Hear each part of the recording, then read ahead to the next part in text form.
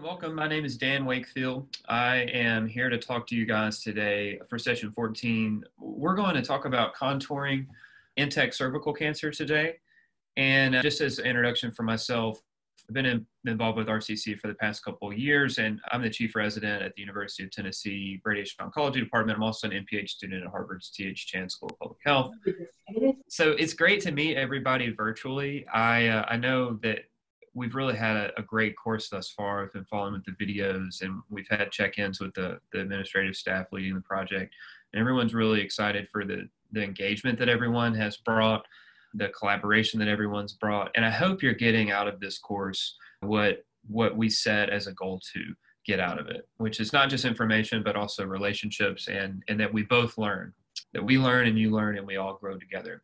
Our goal for growth today is a very focused one, and it's how to contour intact cervical cancer.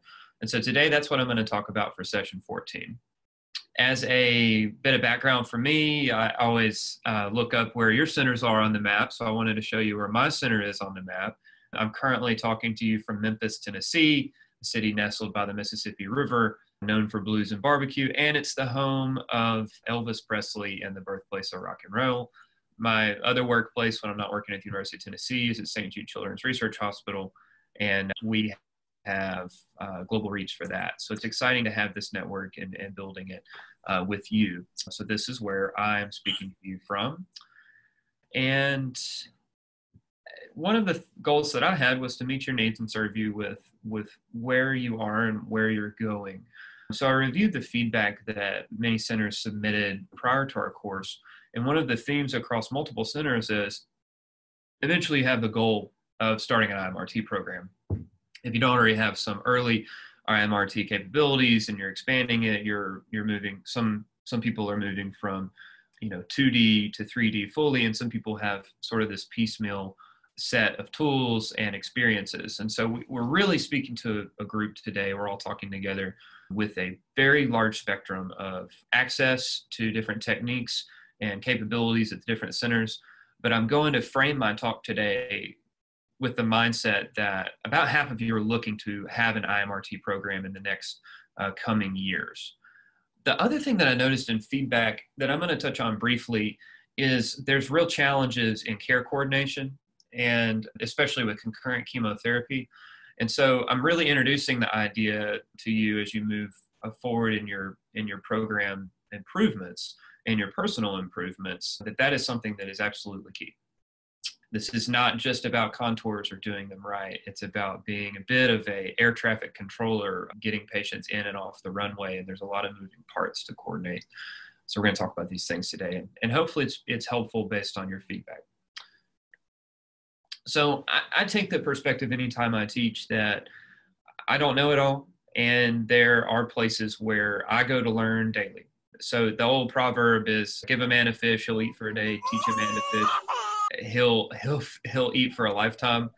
And I want to expose you on how to teach yourself to fish, basically. So if you can see my screen, I'm going to flip over to some resources. In my center, we always stage our patients. Each patient gets staged according to the AJCC version 8.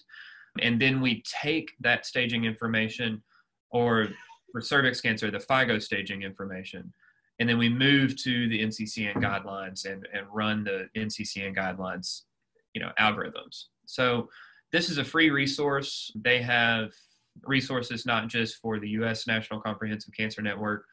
They also have resources that are available for emerging or developing economies that may have more limited resources, and the guidelines are found here. So you create a free login. Let's say you want to find the cervical cancer guidelines for America's advisory panel. You open up the cervical blocks, you stage the patient yourself based on what information you have in your exam. And then in terms of treatment selection, this is the people who write these guidelines if you're unfamiliar with them. Let's say you have a patient who has been staged, you choose their stage, you run down the algorithm of the workup and the appropriate treatments, and then you end up, let's say, for our case today, we'll talk about this is a patient who's got radiology, radiographic imaging, no adenopathy. Okay, we're going to proceed with this treatment selection. So it's not a cookbook that replaces thinking. It is a guide that assists in thinking and making sure that we're staying evidence-based in all of our practice. And this is what we do at our center throughout my residency training. It's what I've done for each case, and it's part of my discipline in care management. I'm not talking to you about care management selection today, but I want this to be presented because it is my personal gold standard in patient treatment selection, and from which I break my practice up and my attendings do as well. In the last couple of years, I want to just briefly mention that there is a really remarkable summary created. And my residency program has started to incorporate this into our curriculum, as has several other residency programs.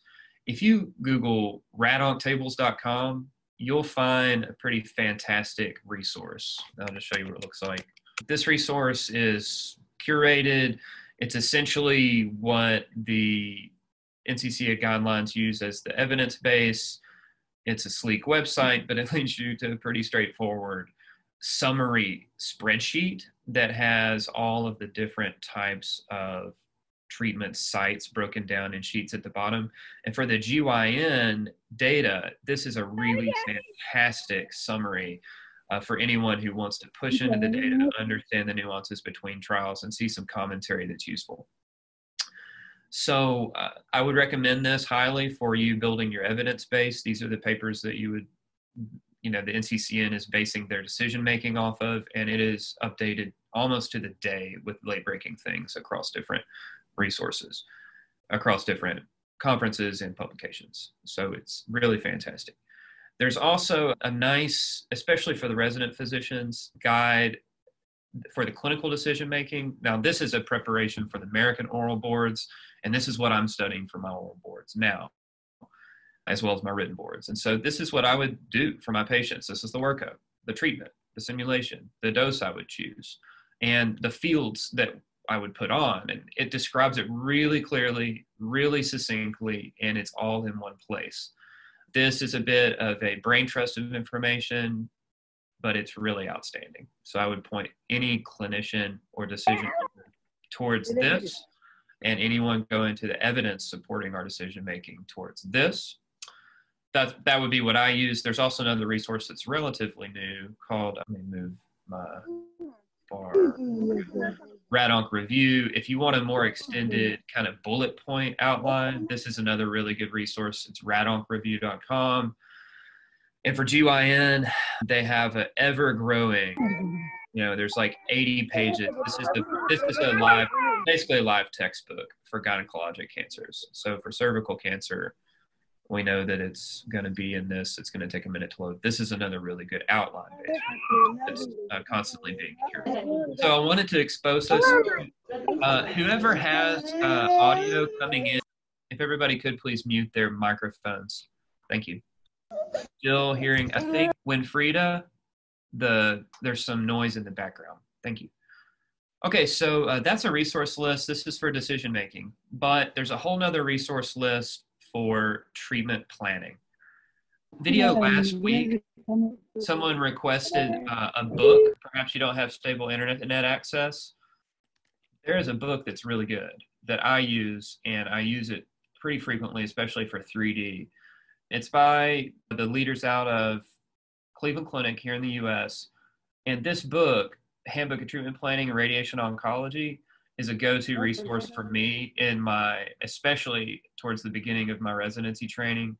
And it provides very clear, very useful breakdowns of how to design three-dimensional beams for a majority of cancer types. So I would recommend that book.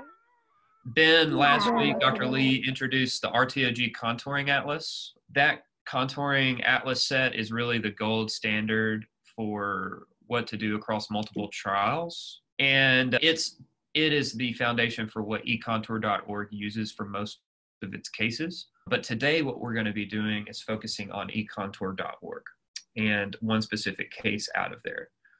Ben introduced eContour, recently in our last lecture. I would really recommend, get an NCCN login, get an eContour login, and just start using it as a discipline as you move through your practice. Contour is a fantastic system, and they're doing a really good job at UC San Diego. They've done a good job making it and curating it. So, taking a step back from resources and moving into the topic of the day, cervical cancer is really challenging. I think when I look back across the patients that we've taken care of here, it hasn't necessarily been the technical delivery care. It's been the coordination of care that's been the most challenging in our centers. There's a lot of moving parts, and there's a lot of social dynamics and social barriers to care, which we're all familiar with in our practices. And, we have the goal of completing all of the external beam radiation with multiple cycles of chemotherapy given at the same time in coordination, and then delivering brachytherapy within just a few weeks. 56 days or less is the gold standard. And there's a survival benefit for doing it in that time window. We succeed in that sometimes at my center. But there are many times that, for whatever reason, either social, clinical, or logistical, we are unable to accomplish that. And so it's a bit of a confession to tell you from our center that we're not achieving that goal all the time. But I hope that makes you feel a little bit better, because you might also not be achieving that goal. This is the goal. The goal doesn't change. That is our goal, and that's what we should strive for every patient. And I like the description of cervical cancer treatment as a symphony. With the symphony, you've got multiple instruments, you've got multiple timings, and everything has to be coordinated and orchestrated for the piece of music to be beautiful. And for cervical cancer treatments, with all of these multiple treatments happening in correct timing, this metaphor really fits. So we have to execute this symphony, or this care coordination challenge, very intentionally. And today we're only talking about one small part of that challenge.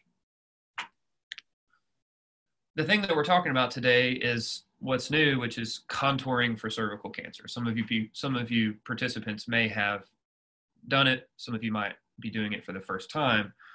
But it's interesting. I talked to my staff about this lecture and had them review my concepts.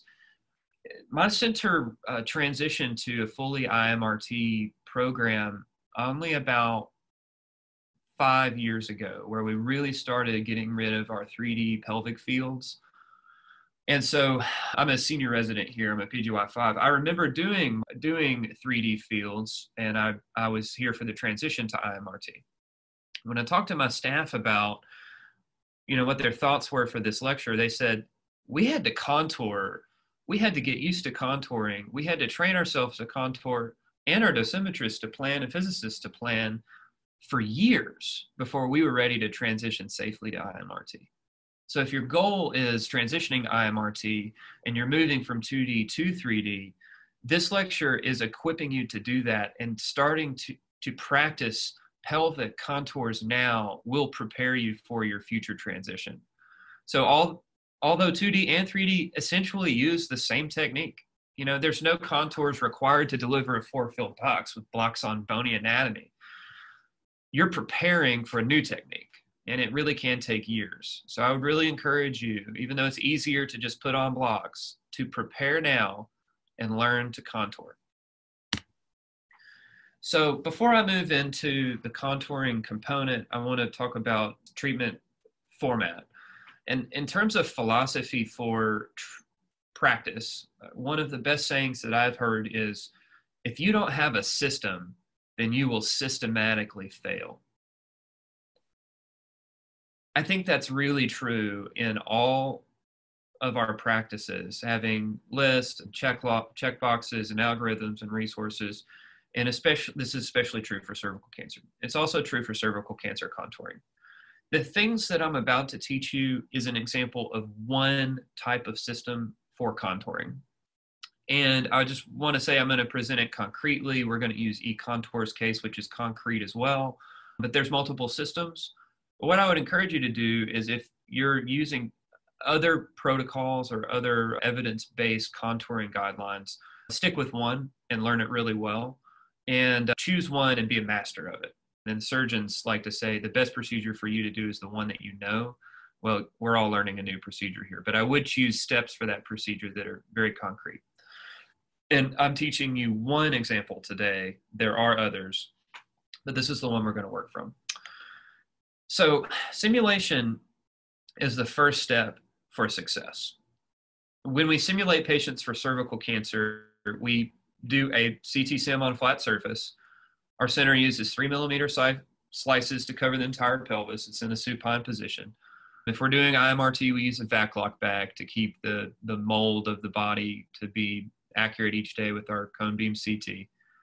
And then the swabs and the anal markers and the contrast matter. So we use vaginal swabs, dips, and contrast to see the length of the vagina. Typically that's placed by the physician. We have an anal marker that's placed on the anus to mark the extent of that organ. If there's local invasion of the tumor, which most of our cases have, or there's any suspicious bulky lymph nodes that have already been seen or known about, then we recommend IV contrast. We don't use it in every case, but we do use it to help us see better. We use oral contrast in some patients, but I have to say that's rarely used in my center. Multiple protocols recommend that. We also acknowledge that rectal contrast is used in some centers, especially if it's a rectally invading tumor, but it's rarely used in our center. When the patient is simulated, we have a full bladder scan. So what the full bladder does is it pushes the bowel up and away from the target volumes, and that's requested that the patient does that before each treatment. So essentially what I tell my patients is drink a bottle of water before you come in, about 30 minutes to an hour before your treatment. Please don't be bursting with urine, but be comfortable with urine. And this is especially important for them to do long-term. When we're doing our treatment, we ask them to have the full bladder daily to decrease our small bowel dose. If we're using IMRT, we also do an empty bladder scan where the patient will come, get scanned with a full bladder, urinate, get scanned with an empty bladder, and then we combine those two to see how much the cervix moves, especially in definitive or intact cervix treatment. That cervix can move 2 or 3 centimeters, and you'll see a lot of movement when you start to do more IMRT. And obviously, we'll mark the isocenter with tattoos and markings. So moving into contouring. So what we're doing today is all based on the eContour case, which is based on the RTOG consensus guideline from 2011. You can go to that website, set up a free login, and we're going to review a bit of that today. But I'm going to go through the steps of what contouring recommendations are, and then we're going to look at the case ourselves before we finish. So we're at 12:22, should be right on time. So I've put in this presentation all of the guidelines that are in eContour, and we're going to have those there in this presentation for you to download and keep. You can also find it at econtour.com. We'll walk through them right now. So these are the CTV, the PTV, and the organ at risk recommendations. So let's bounce over to eContour. So eContour is loaded with cases. If you're transitioning to 3D and you're transitioning to IMRT in the future, this is a fantastic resource. I can't say it enough. When I was at the beginning of residency, this is what I would go to for just about every case, and I'm nearing the end of my residency, and it's what I go to for just about every case, just to make sure that I've not missed anything. So it takes a second to load. We have on the website here, we have a patient history. So this patient is a patient, 38-year-old female with stage 2B squamous cell carcinoma of the cervix with bilateral iliac nodal involvement. She's status post a biopsy. The prescription tab on the right says she received pelvic IMRT to a dose of 47.6 and 28 fractions. She had a boost, a simultaneous integrated boost to 59.4 and 28 fractions with concurrent cisplatin. And then she got brachy 600 centigrade times 5, and all radiation was completed within 56 days, gold star. Let's move into the contours. So I'm going to walk us through the normals first. Turn all of the targets off. Make this full screen so maybe it'll look a little bit clearer. And let's start from the top. We'll start with the bladder. So for IMRT, the multiple trials used bone marrow sparing for their treatment planning, and this is available to you in the future when you transition to IMRT. I'm not going to talk about that today, and it's not my presentation. The bladder contour is pretty obvious. It is the full bladder. The bowel contour, I'm going to do the obvious things first. The bladder contour is pretty obvious. The femoral head, right and left, pretty obvious. And a note on the rectum. The rectum is a contour that includes the rectum inferiorly from the anal canal musculature that comes across right here.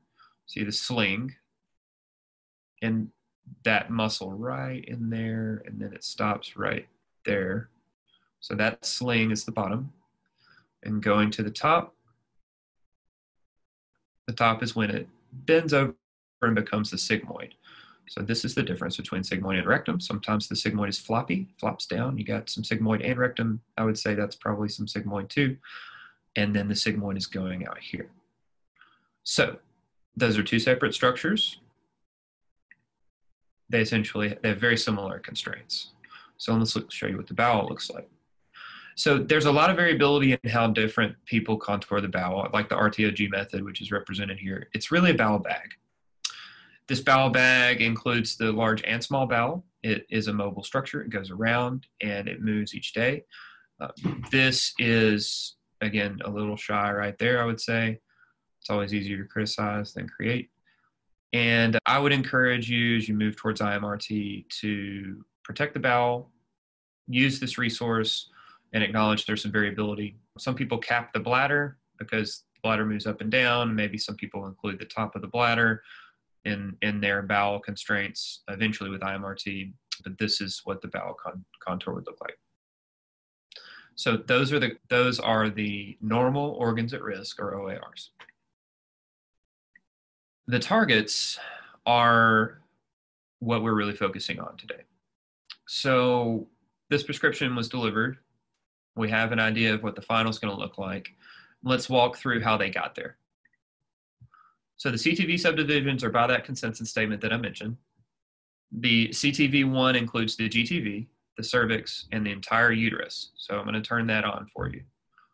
Uterus, cervix, CTV, and then that pocket of air right there is going to be the top of the vagina. The parametria and superior vagina are CTV2. So top of vagina, 2 centimeters below the most inferior extent of the tumor, which is what you'll find on your exam. And then when you put the swabs in there, you'll be able to see the top of the vagina if they're placed correctly. So you see the parametria provided laterally, cervix, and then coming down the vagina, and then CTV3. CTV3 is the lymph node areas. So the lymph node areas that need to be, regions that need to be covered for intact cervical cancer are the common external and internal iliac lymph nodes, vessels, artery and vein, and the presacral nodes. And what we do is typically we'll create a cursor with, I usually do a cursor with about a 14 millimeter circle. And then I paint from the middle of that circle using the point a 7 millimeter margin around the vessels that excludes the adjacent bowel, bone, or muscle. I'm going to turn off the other CTV so we're not distracted, and we'll start from the top here. So the upper border of this CTV is going to be at the aortic bifurcation, which is right here. It's usually the L4 or 5 interspace. We all know that from the 2D and blocks that we draw. The inferior border is going to be going down, down, down. You'll notice there's a 7 millimeter margin taken out of all of the muscle, extending into these little pockets back here, and come out of bowel, come out of muscle, but extending into these little pockets back here. And then this, typically we would include this presacral, or the sacral hollow, and this foramina in my contours I typically do. And then down into the presacral space. Again, this is a little shy for what I normally contour, but it's a good example. And then if I could show you the sagittal, the inferior extent of that area is going to cover down to either S2 or S3 interspace. And then coming off, right under that interspace is going to be the piriformis muscles. So you want to carve out of the piriformis muscles, covering the vessels with a 7 mm margin, coming out of the bowel and the uterus and everything as you come down. And then it inferiorly goes to the top of the femoral heads. Right there. So I have different attendings who have different styles. The top of the femoral heads is acceptable, and that's the textbook. Some people come down all the way down into this notch. But that is the bottom and the top. That is the margin that is typically put on. And note that we're excluding the normal structures that aren't lymph node areas at risk or vessels at risk. One thing I would tell you, just a pro tip as you're contouring patients, when a patient gets simulated and they have swabs placed in their vagina, they're usually tensed up. And when that tensing happens, the pelvis rotates. It can go up, can go down, they're usually not comfortable. When they come back for treatment on the table, the pelvis can typically fall out or fall down. And when they relax, that's why I cover this little pocket right here. When you move to IMRT and do a daily cone beam CT, being aware of that pelvic relaxation can help you from a miss back here. So when this patient came, they were found to have bulky lymph nodes. So they contoured the GTV on these lymph nodes. The case that we're going to give you guys to do does not have these lymph nodes. But if you did want to boost, these lymph nodes are drawn here. And then they talk about the PTV expansions. Okay, so in the PowerPoint and here, you have access to these notes on PTV expansions. And they're different for a reason. So the nodes don't move very much. And there's a nice paper from 2012 by Dr. Khan that talks about the risk of missing and a consensus statement on the PTV expansions. For the nodes, a 7 mm expansion is recommended with daily cone beam CT, typically with IMRT. But a 7 mm expansion for CTV3, for that nodal CTV. And then the CTV1, that cervix that's being moved around by the bladder moving the uterus back and forth and up and down, they recommend 15 mm expansions on that for CTV1. And for CTV2, the parametria, which is not moving very much, and the top of the vagina, which is also not moving very much, is 10 mm. So that's the thought process behind these different or variable expansions. So those expansions are made on the CTVs, and then the PTVs are brought together, all three of them, in a Boolean process to a PTV final. And they use 4760. My institution uses 4525, and both of those are acceptable. So if you have a patient who has lymph nodes that are grossly avid or bulky or biopsy proven or PET avid, then you contour them, and then you add typically a 7 mm margin around that GTV. But I will say, as they know, it is limited by how close the bowel is. So we don't want to give the bowel 60 gray. We want to keep it more like 50. So that is an example of the CTV contours. And I'm going to turn on the PTV contours so we can all see those together here. That's a lot of lines. Leave these off for just a second. Go up and down. So the final is going to look like this. And you see with the PTV expansion, the sacral hollow is still covered, but it's a bit shy. So if there's a lot of relaxation there, you might potentially miss that region at risk. But this whole uterus is covered with a margin. All the nodes are covered with a margin. And this would be a textbook plan, or textbook set of contours. So, all right, 1234. That walks us through this section of my notes. Please refer to eContour for questions on that, and you'll find a deep well of treatment options, but this is what I would call a gold standard approach. So let's talk about field selection. We, in the 2D era and the 3D era, use a very similar technique. So the conventional technique is either 2 fields or 4 fields, and the APPA fields are more frequently used for thin patients or for patients that have uterosacral ligament involvement, and you might consider an inline block to avoid dose adjacent to the implant that you're going to put in. And if you're treating with extended fields, which is something I haven't introduced yet, you want to cover the periaortic lymph nodes plus any periaortic lymph nodes plus a 2 centimeter margin on gross disease. Some might even say 4 centimeters. So that four-field pelvis will include the GTV and CTV as defined by planning CT. And if you are choosing additional fields, you can consider a boost to the parametria depending on the patient's response from 5.4 to 9 gray for those patients with lymph node positive or 2B or 3B disease. So the conventional fields, we are I believe in our training across our centers, we're all delivering these. We all are familiar with these, but the superior border is L4, L5, or the L5, S1 interface. Inferior border is the bottom of the obturator foramen to cover the proximal 2/3 of the vagina, or the lowest extent of the disease, plus a 3 centimeter margin. The lateral field is going to be 2 centimeters beyond the lateral margins of the true bony pelvis. The anterior field is going to be the anterior margin of the pubic symphysis. Unless there's extreme bladder involvement, you might consider extending that to a little bit. The posterior margin is going to be really through the S2-3 interface, but typically in our center we extend that for adequate margin on the presacral nodes. When you choose to do extended field RT, let's say that commons have a bulky node, or there's an obvious lymph node on your CT scan that shows that there's a periodic node you need to cover. The border should be superior to include the T12 L1 interspace, or at least 2 centimeters above the highest gross node. So this is an example of a typical pelvic field. This is for an intact cervical cancer. In our center, we typically cover the entire sacrum, and you see the blocks as demonstrated there.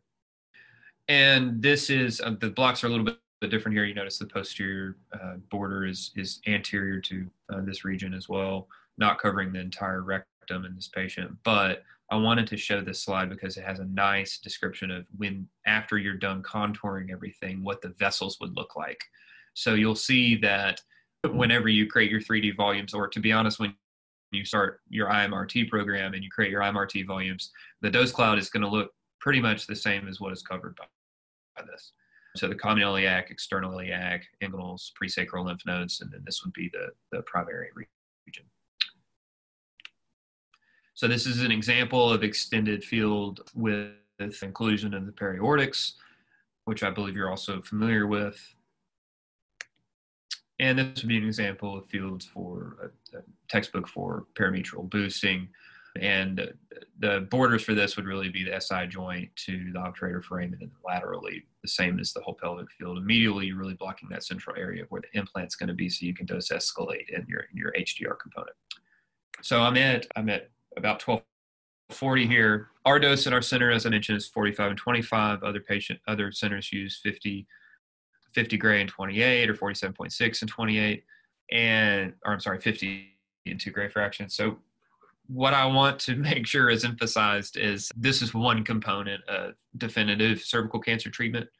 It is always followed by brachytherapy for definitive cases. And that's a topic of another lecture. In fact, RCC has put on a pretty in-depth and very successful, actually, HDR training program. If your center does not have an HDR training program, we should certainly discuss those, or doesn't have an HDR program, is about to start one, or wants to improve your HDR program. This is a bit of a commercial for our previous lectures, which I believe all been recorded, and you can reach out to your moderator or the site-specific coordinator. But it's the topic of another lecture. But because it is so important, and patients are not going to get cured without it, I want to make sure that you walk away from this lecture knowing that your contours and your external beam get started about a week or two later. You really need to be, as we are in our center, anticipating and preparing for the extensive HDR workflow. I like this paper. It had a nice figure describing all the steps to a successful HDR implant in the image-guided era. This is a paper out of the University of Virginia here in the U.S. But what I like to say is you need to have your mind on what your implant is going to look like when you're contouring for your external beam, and you need to have your mind on what your implant is going to look like in the middle of the external beam, and you need to have your mind on what the implant's going to look like at the end of your external beam, and then you need to do your implant on time. Sometimes that first implant, and often in our center, we'll do one implant in the last week of external beam and then 4 more after the external beam is completed. So that's the extent of the lecture that I've prepared. We have a homework assignment that is going to be coming out. It's been designed, and we are going to create each of you a personal ID with a case in ProKnow for you to contour. The initial thought of our goals for this course was to be that each of our participants would walk away having created volumes for a cervical cancer case and having created a plan for a cervical cancer case that had been QA'd. And as we move into the last half of this course, we are going to attempt to get all of you to a request to get all of you to do contours in ProKnow. Instructions are going to follow on that from our team, but I want to put it on your homework, or I want to put it on your radar as a bit of homework for our course. The clinicians, we would request all of the physicians or physicians in training. Also, I think it's, if you're interested, the dosimetrist and physicist, we would request that you all contour a sample cervical case in ProKnow. And then for our physicist and dosimetrist, we would ask that you would plan a case yourself. So it's going to be 2 separate assignments. One is contouring from square one, and 2 is planning. For the planning case, what we're going to do is send you volumes that you can create blocks for yourself, and then create a plan for yourself in your treatment planning system. And we'll give you clear instructions on how to download those contours and scan, and how to upload your final plan to ProKnow for our evaluation. So that is on your radar. I anticipate that we will be able to send out our final instructions on this homework on Monday. And at that point, we be requesting you to complete it probably within the next 2 weeks, but we'll give you a final date. So I hope that this was a helpful lecture. That concludes what I've prepared for today, and I would love to open it up for any questions that anyone might have. Yeah, I have one question, please. Yes. You said you use a dose of 45 to 50 EBRT. When do you use 45 and when do you use 50? It's a good question. Are you translating while I'm asking or while I'm responding? Just respond. We all speak English. Okay, great. Okay, there you go. Okay. My Arabic is rusty. So I will say it depends on the case. I think that 45 and 25 is our standard. But if we have patients with bulky disease, what we will do is 50. If their bowel anatomy will allow it, the bowel's up and out away. And also if we're trying to get extra dose into the primary before the implant, let's say it's a big bulky primary. So it depends on patient's anatomy. It depends on the patient's tumor size, but that would be the things that we would think about. So I'm looking back at the chat now here at the end. I see that I made a mistake not telling you what the ITV is. So the ITV is explained there from Soha.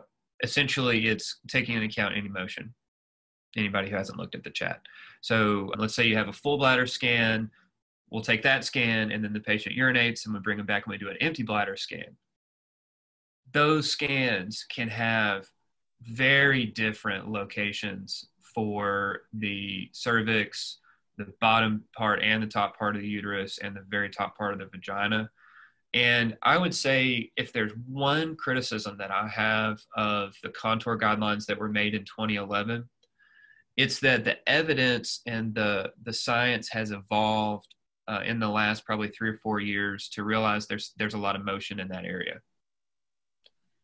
There can be up to 3 centimeters, believe it or not, of motion in the cervix with a uterus that is moving between the 2 scans. So most, I would say 95+% of patients have less than 2.5 centimeters of motion. And I would say probably 90% have a centimeter and a half of motion. So the centimeter and a half is a historic, but at our center, we use a 2.5 centimeter expansion on that CTV for CTV1 to account for extra motion. And really, at the end of our contouring, that whole pelvic inlet is covered. So what other questions do we have? I think someone was saying that they're having difficulty uploading to ProKnow. I don't know. I think you said there will be instructions sent, right, regarding that? Yes, we'll give clear instructions for that. It will be probably by next Monday. Okay. Great. And yes, just anticipate that. Then someone is asking, I don't know if that question would be for you though. He's saying we don't have DICOM connection with our TPS. Is there other suggestions? I don't think I understand the question. So for the contouring, all the contouring will be done in ProKnow. For the planning component, I will ask our team on how to best handle that. And if that person could go on and email their coordinator and let them know that limitation, we would appreciate it. Okay. Now, Saif Abdul Hadi is asking, when do you treat with brachytherapy? So the brachytherapy is immediately following the external beam completion, if not the last week of external beam. So in order to meet that 56-day goal, what we will typically do is do a brachytherapy implant. In our center, it's at the Monday of the last week of treatment with external beam. And of course, that takes all day, and we add on that one extra treatment for external beam at the end. The other thing that we have done to meet that 56-day goal is move towards patients with some favorable anatomy, doing a brachytherapy treatment that's not 5 fractions, but rather 4 fractions. But that's not every patient. I see a question about a frozen pelvis, and I'm sorry, I don't know what that means. Could they describe that? Do you just mean a tumor that's filling the whole pelvis? Like a T4, unresectable bladder? It was a question from Masoud. He sent it me privately, but I shared. So Masoud, can you elaborate more? What do you mean by frozen pelvis? Okay, meanwhile, Mayada is asking, the question is in Arabic, she's asking what isotopes are used to treat uterus, or I guess endometrium maybe, for brachytherapy. So I know in this part of the world we use iridium 192, correct? Yeah, that's our center. Yeah, but I think if in other parts of the world they could also use low dose rates, cesium-137 for example, correct? Right. اوكي ميادا في العالم الغربي بيستعملوا إيريديوم 192 بيكون عندنا HDR في العالم العربي فممكن كمان تستعملوا cesium 137 في العادة cesium 137 بيجوا oh my god I can't translate اللي هو basically several well I can't speak in Arabic or in English that's bad. With Iridium 192 you typically have one source but with cesium 137 you would have several ones for example, you know what I'm saying? So there we go. Goodness. في حاجة عايزة أقولها برضو machines and it's perfect لأنها بتقعد 5 years. هي موجودة في ألكسندريا بس مش في ألكسندريا يونيفرسيتي في ألكسندريا آدي المستقبل في HDR 3D Cobalt and this is I think إنه ده أحسن حاجة للعالم العربي لأنه دي تبقى حاجة very very applicable وهتبقى لطيف يعني. What about, I think it's called electronic brachytherapy, right? When you use the miniature X-ray tube. Is that ever used for GYN cases or not really?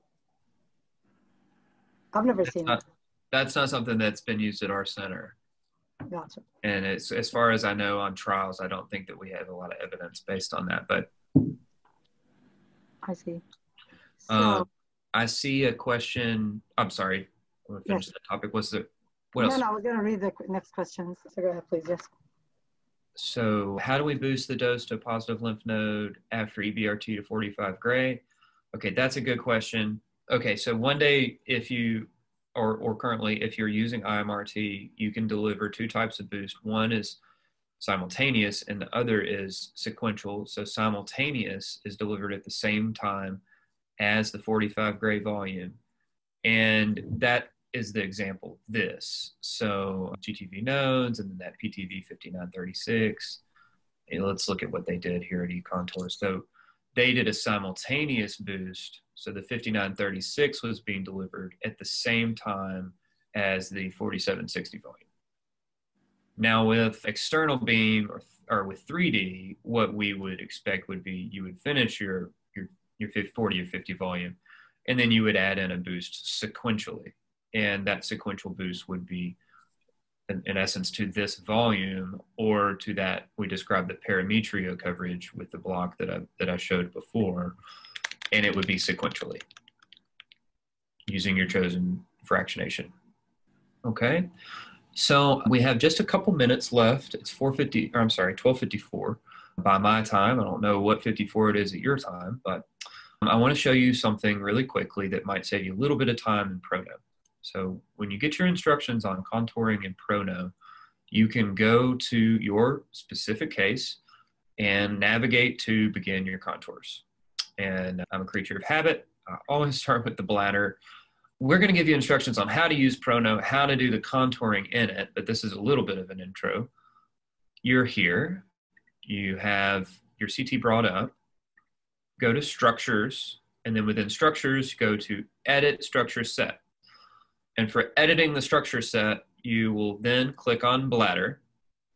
And for the bladder, you see you have options. So slice navigation, that's going up and down. Windowing, you can change the windowing like this. If you want to change the contrast on the screen, you can zoom in.